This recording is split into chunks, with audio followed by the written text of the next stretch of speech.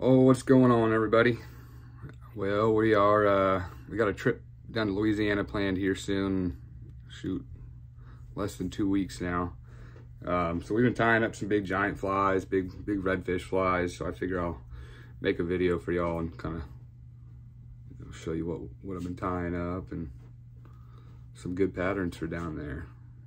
Basically, down there you're trying to move water.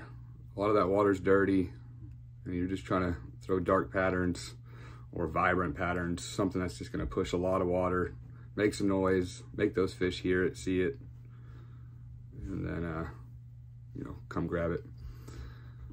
So let's check it out. This is so I'm tying it on a SC15 2H 3/0 hook. It's probably backwards for y'all, but alrighty. Start with some 210 chartreuse, 210 denier chartreuse thread.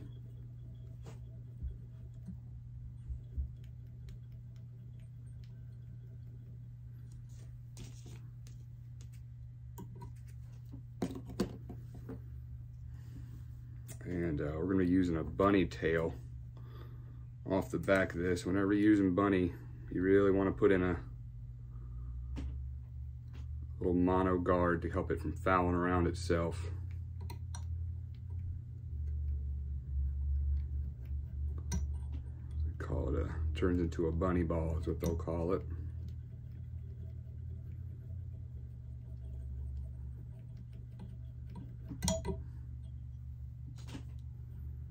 And just get you a nice long strip of that zonker fur. That's probably 3-4 inches.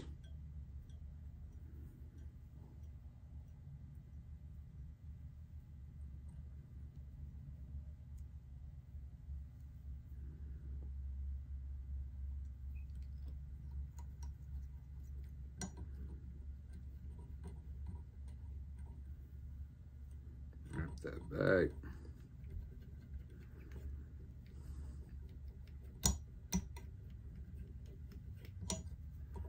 And what you do here, poke a hole right through your bunny.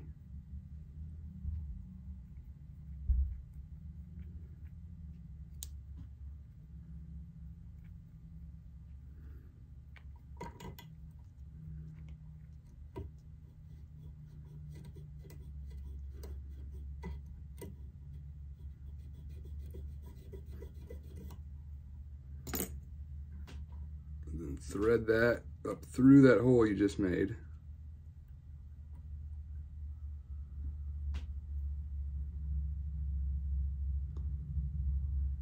Gotta move all those fibers around. There you go.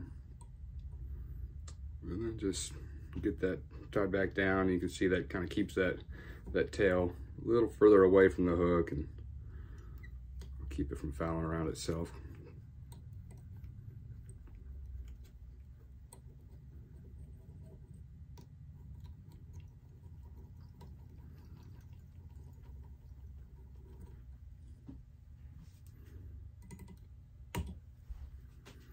All right, so you got that on.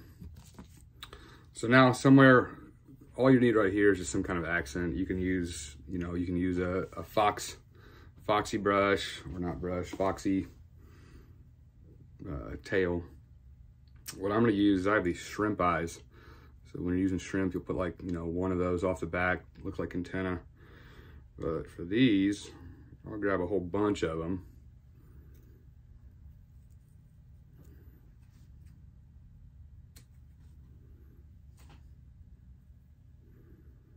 And I'll put these coming out the back. They're light and just have good movement.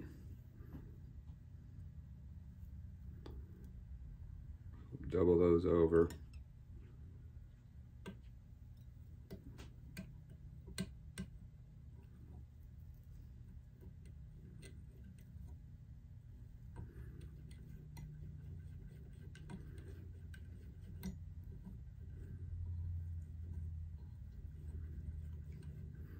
can see how those just kind of flail. And they'll be hanging, you know, this is the underside right here, so they'll be hanging down. Just good movement in the water. So now I'm gonna put some eyes on there, and I'm using some big dumbbell eyes. You know, this fly is gonna have some deer belly hair on it, so that adds a little bit of buoyancy to the fly. So you want some big giant eyes, and these are double pupil eyes, just size large. You know, some of the biggest dumbbell eyes you'll find at the fly shop normally.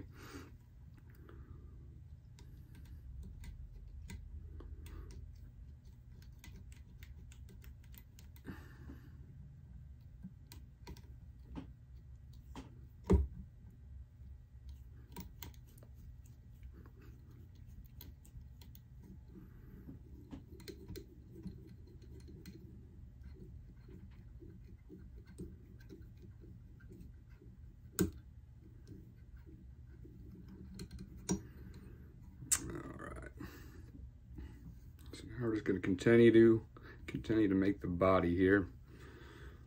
I'm going to wrap some hackle feathers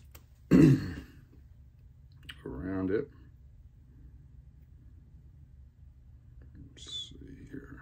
Those kind of suck. That's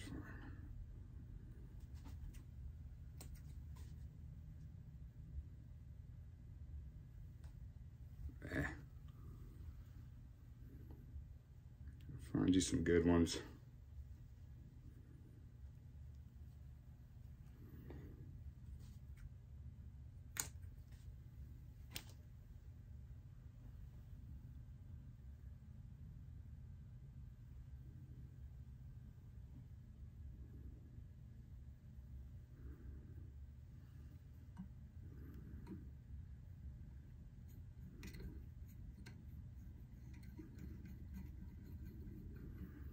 Go ahead and palmer that around.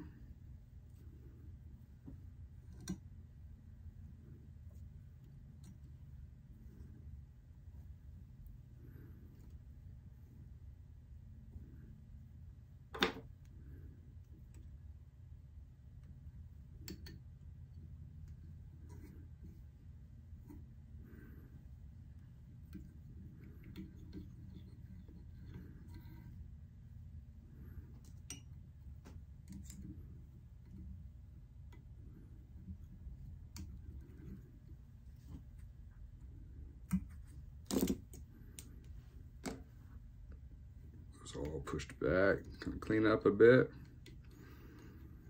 Now we're gonna add in some legs. We're just gonna use these orange legs, kind of orange and brown. Don't stress about silly legs.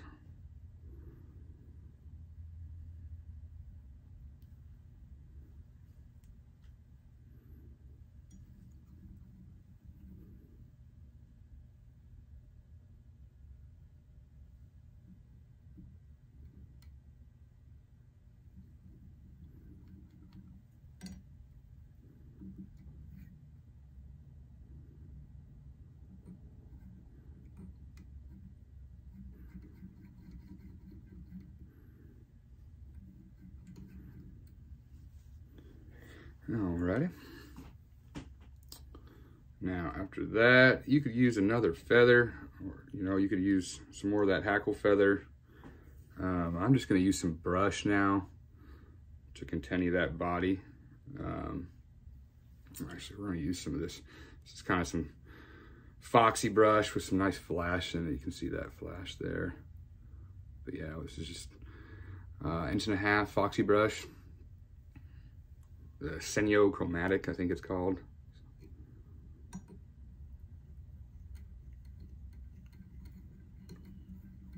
But again, not super important.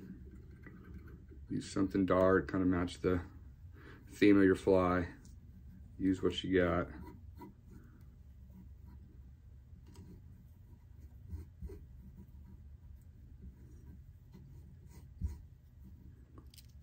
Sometimes those fibers get stuck under each other.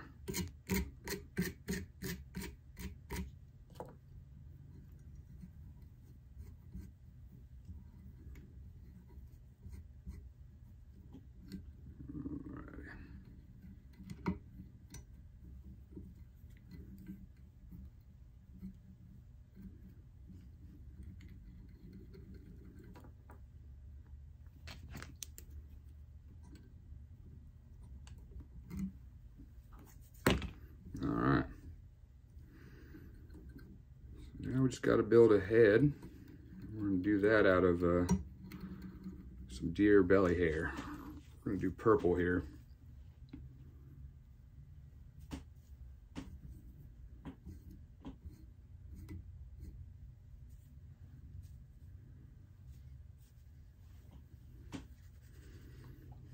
You know what I did forget? I forgot to put some flash in this one, so you put some flash in there if you want. This will still work just fine.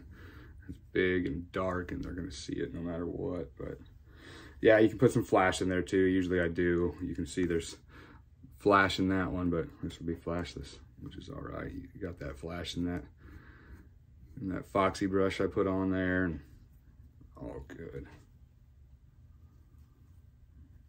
All right, so if you haven't spun deer hair, maybe practice a few times on some flies. Just keep practicing, cut it off, do it again, make a huge mess, clean it up, do it again.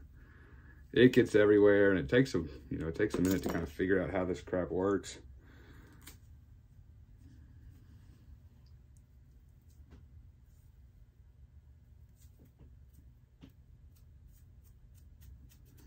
Lots of good videos on here as well on YouTube showing you how to spin it. And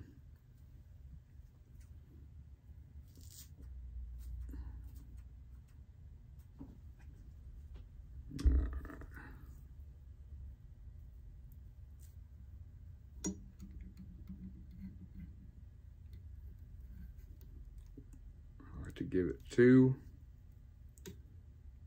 pull down and wrap. Oh man. See if we can salvage it.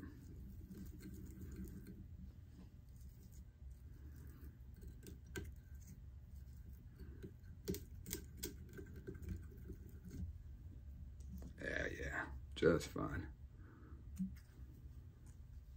So we're gonna try to push that back if we can.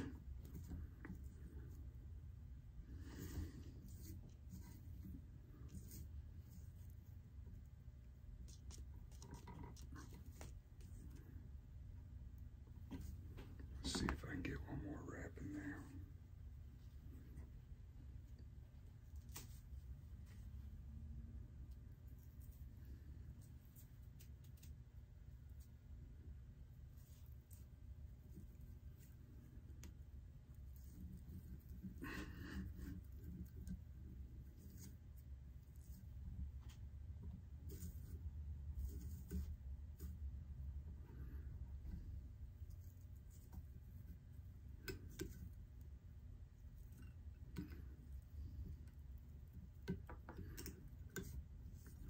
Keep pulling all that back, trying to get some wraps behind it. It's gonna look pretty burly right now, but we're gonna go back in and shape it with the razor.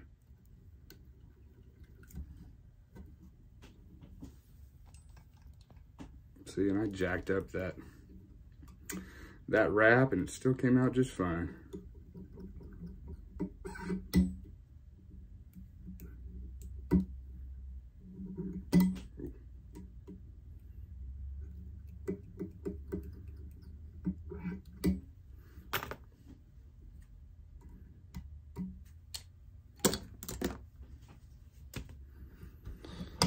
All right, so that's what you're left with. Big giant mess of fur and going everywhere.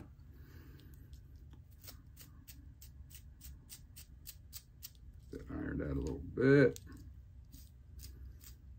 And we come in with our razor. These things dull out quick, so don't be shy about just grabbing a new one. I'm just gonna do it right here in front of the camera and get covered in it.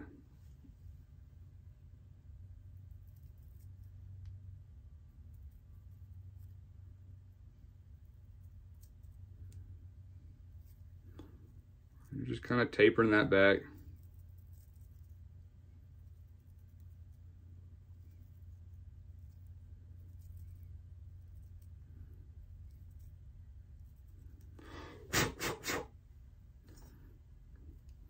There it is. giant bull redfish fly. Push a lot of water. Make some noise. They're gonna see that. Give it a try.